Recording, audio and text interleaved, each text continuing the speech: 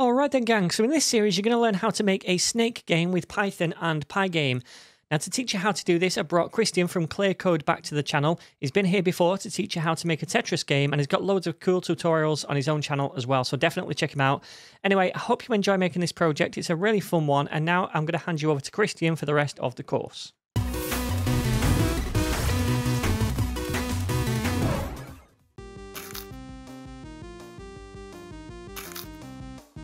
Hello there! In this tutorial we are going to be creating a snake game. For that we will be using Python along with Pygame. To follow along you already have to know the basics of Python. It would also help if you know Pygame, at least the basics, but it's not strictly necessary. Now if you want to have a full guide on the basics of Pygame, check out my separate video. Now that being said, you could still follow along without knowing anything about Pygame. I will cover the basics. Just keep in mind that it's going to be a bit more challenging. Anyway, let's get started with the first part, where we are going to create the basic window along with the background. By the end of it, we are going to have something like this. Now before we jump in, let's talk about our folder setup. I have one project folder along with 3 subfolders: audio, code, and graphics. Audio is the easiest one. We simply have 2 files in there.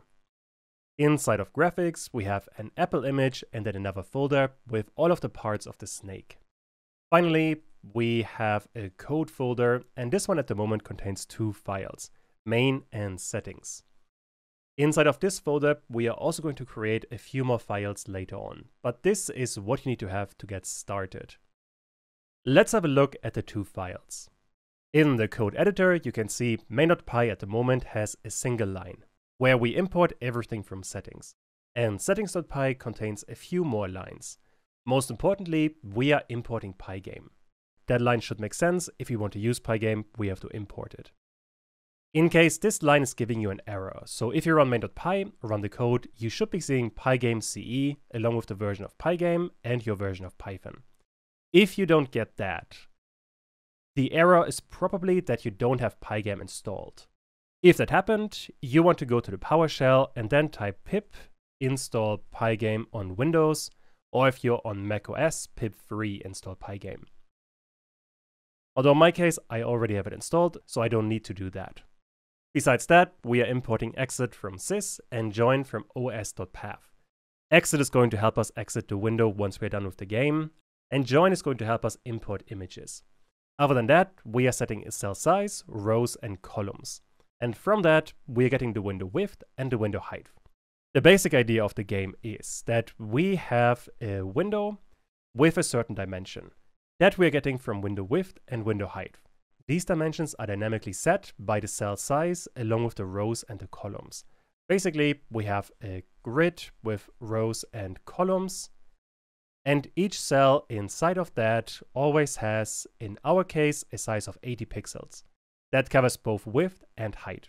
This 80, by the way, has to remain the same, simply because the graphics are designed for this pixel size. If you change it, you would also have to redesign the graphics. So better not do that, and if your window gets too large, change these numbers. Now just to do one example calculation, to get the window height, we want to multiply the rows by the cell size, which should be 10 times 80, so our window should be 800 pixels tall. Other than that, we have a couple of colors for the background, then we have the start size of the snake, and a couple of parameters for the shadow, none of which you really need for now. What is much more important is that we have to create a basic window. All of that is going to happen inside of main.py. In there, I want to create a new class that I'm going to call main. This class doesn't need inheritance, but it does need a dunder init method. Without any custom parameters, but we will always need self. In there, we want to create, let's say, a general setup section, where we have to do 3 major things. Number 1, we have to initiate Pygame. This we do with pygame.init. This line is really important because it initializes all of the basics of Pygame. But that's basically it. Just make sure you include it, but then you can kind of forget about it. After that, we will need a display surface. Let's save it as an attribute, self.display_surface, and this we get with pygame.display.set_mode. This creates the basic window, and it wants a tuple with the width and the height. This we have created inside of settings with window width and window height. Let me copy window width. This would be our width, and then the window height would be the window height. This would already create a window, which means if we are now creating an instance from this class with main equals main, then we are getting a window for one frame. But it doesn't stay open because the code finishes after this line, so the window disappears. To fix that, we will need another method that I usually call run. Still doesn't need any custom parameters, and in there we are creating a while through loop. That way our code only finishes once we tell it to finish. In there we have to do two things. Number one, we want to create an event loop. This event loop allows us to capture user input, and user input also includes stuff like closing the window. And only run this method once you have the event loop in place. What we want to do is for event in pygame.event.get. That way we get access to all of the events. And for now, we want to check if event.type is equal to pygame.quit. If that is the case, we know the user wants to exit the game. If that is the case, we want to run pygame.quit. That uninitializes Pygame. On top of that, we want to run the exit method, the one we imported earlier inside of settings. The reason why we need both is that pygame.quit is only quitting Pygame. It doesn't quit Python itself. And Python would, for example, be this while true loop, meaning we want to do both and then we are finishing the game. There's just one more thing that we need, and that is pygame.display.update. That way we tell Pygame to draw whatever we are creating in this while true loop. For now, since we're not doing anything, this line isn't particularly useful, but we should include it. It's good form. Either way, now we can run main.run, and now we have a window that we can also close. That looks really good. Perfect. After we have that, we have to create the background. And there are two parts to that. On the window, we want to have a checkerboard pattern, meaning we have a darker rectangle and then a lighter rectangle and then the darker rectangle again. And this continues forever over the entirety of the game. Stuff like this. The way we are going to approach that is we are filling the entire background with one of the colors. Doesn't really matter which one it is. On top of that, we are then going to draw the checkerboard pattern, but we only ever do it on the second line or the second column. That way, we only have to worry about one rectangle on top of it. Filling the background color is really easy. We have two colors in our colors section.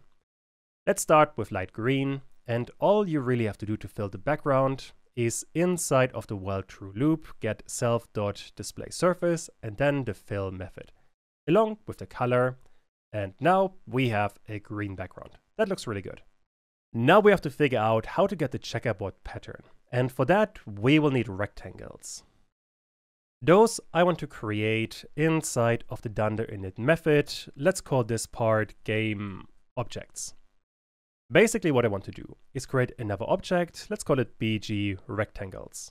And this has to be a list of pygame.rect objects. In case you don't know, pygame.rect is just a rectangle.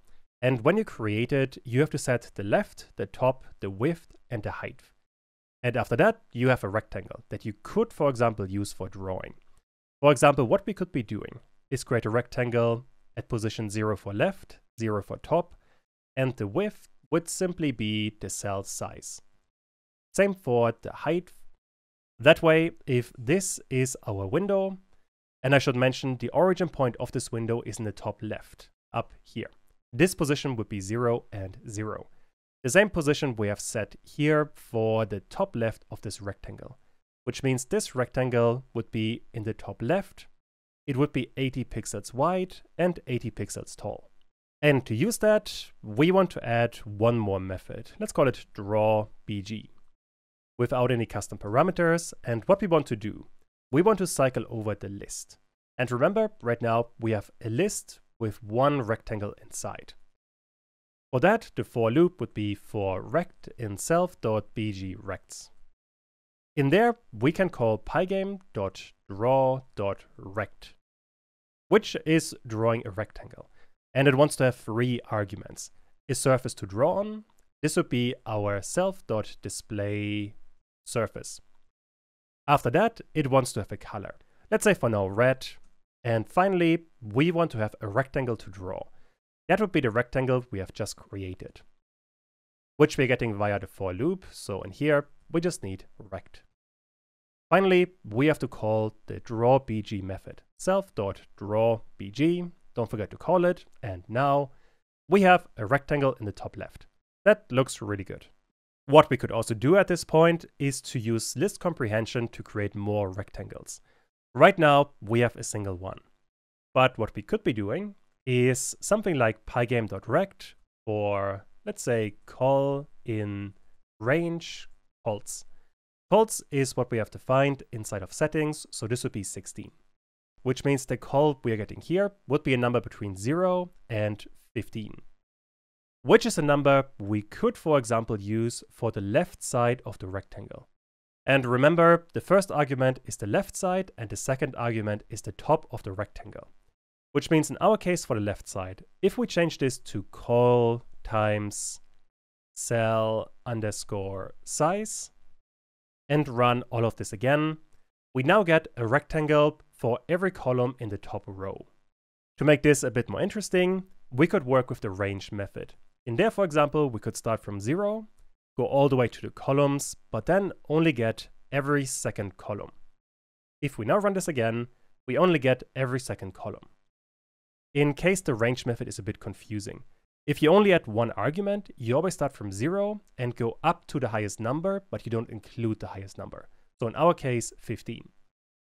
However, if you add a first number and a final number, then you can customize the starting point and the step size.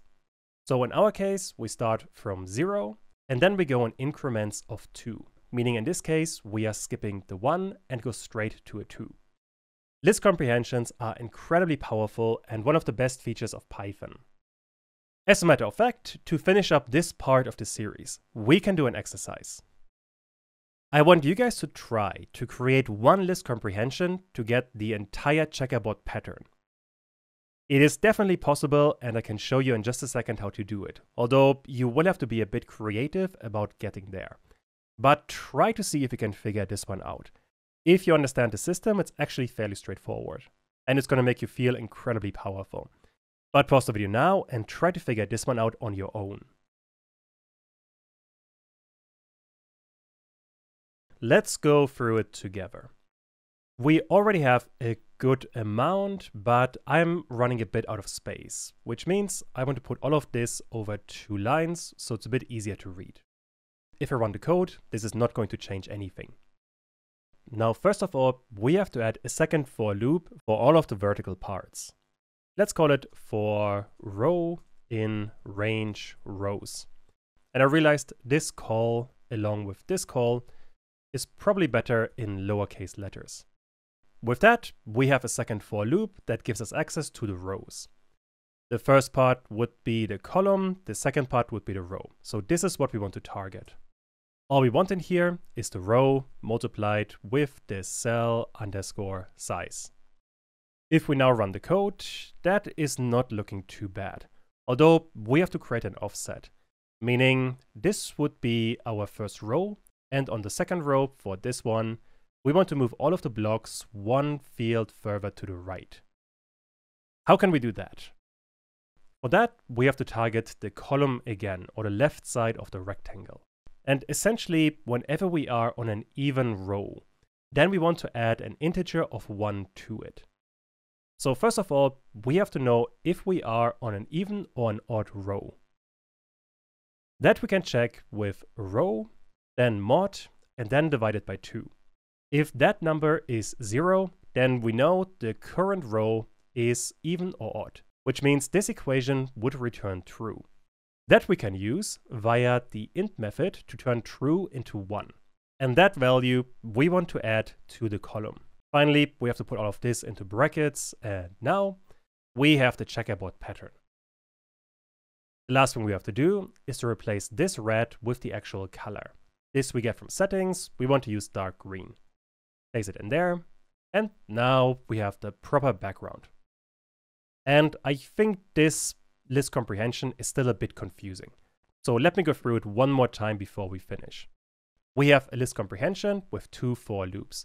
One for the column and one for the rows. The one for the rows I think is really simple. This one should be fairly straightforward. The one for the columns is also quite easy, except we have a start value and a step size, but that's about it.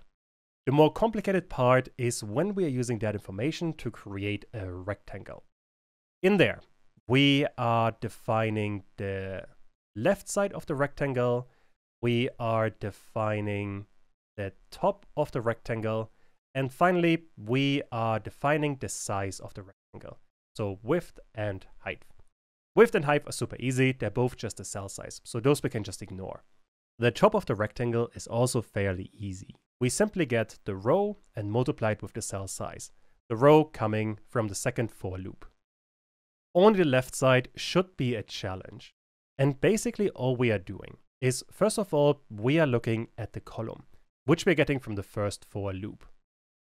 To that, we are adding integer of the row mod 2, and we are checking if this is 0 or not. The formula itself is going to return true on an even row and false on an odd row, which we are then converting via the int method to a 1 or a 0. That way, our starting value would be either 0 or 1 for every single row. This would combine all of this bit here.